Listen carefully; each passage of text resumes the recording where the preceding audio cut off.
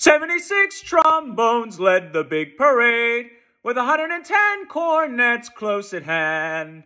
They were followed by rows and rows of the finest virtuosos, the cream of every famous band.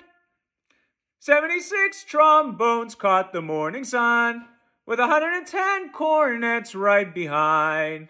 There were over 1,000 reeds sweeping up like weeds. There were horns of every shape and kind. There were copper-bottom, timpani, and horse platoons, thundering, thundering all along the way. Double bell, euphoniums, and big bassoons, each bassoon having its big fat say.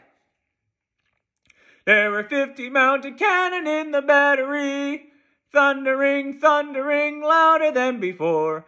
Clarinets of every size and trumpets who would improvise a full octave higher than the score.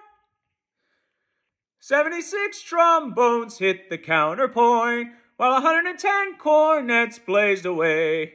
To the rhythm of Hotch, Hotch, Hotch, all the kids began to march, and they're still marching on right today.